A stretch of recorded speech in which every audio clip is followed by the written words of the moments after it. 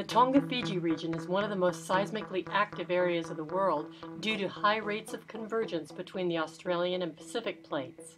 Closer inspection of this northeasternmost compressed tip of the Australian plate reveals a small collection of microplates, not discussed here. Using the IRIS earthquake browser, we see a pattern of earthquakes that is shallowest at the Tonga Trench and gets deeper to the west, where this earthquake occurred at over 500 kilometers depth.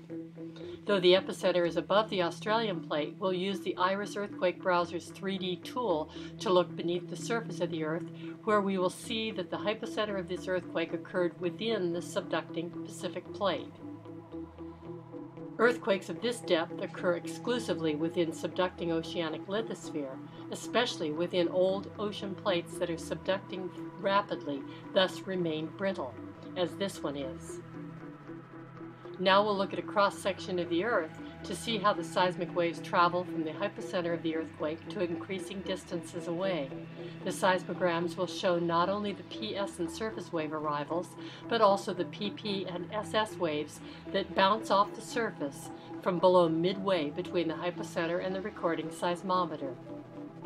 The clock shows a hypothetical earthquake time of 9 o'clock and the time it takes the seismic waves to travel the distances.